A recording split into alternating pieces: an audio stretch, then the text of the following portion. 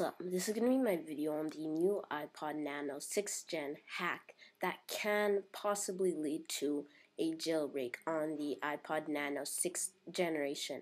Now, a developer has managed to hack a 6th generation iPod Nano, which enables him to bypass cache compression of the device, resulting in installing a springboard hack on the iPad Nano, which allows for blank space creation.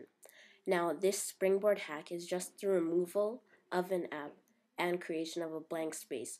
It's not it's not that amazing, but what's important is that it bypasses the cache of the Nano's comparison, which compares any modded SB file and reverts it if it doesn't like it. So this opens up the possibility of hacking and modding, which while not adding bootloaders or any of that stuff.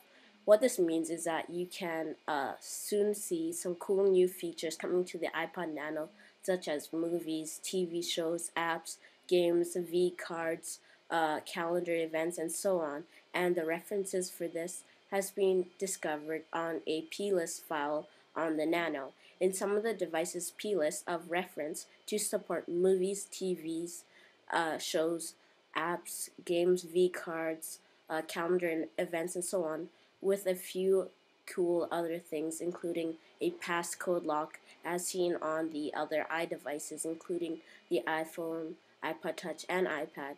With this bypass, you can hope to see some new modding on the iPod Nano, but it is important to note that this iPod Nano has not been jailbroken yet. It just has been hacked to see the files on it and has been modded a little bit, but there's no userland based jailbreak or anything like that for the iPod Nano.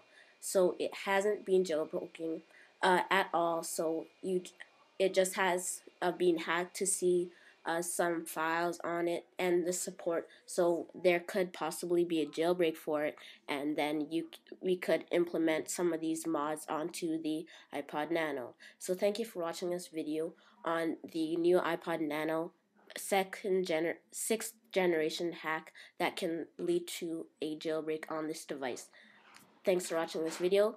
Please like this video, please subscribe, and thanks for watching.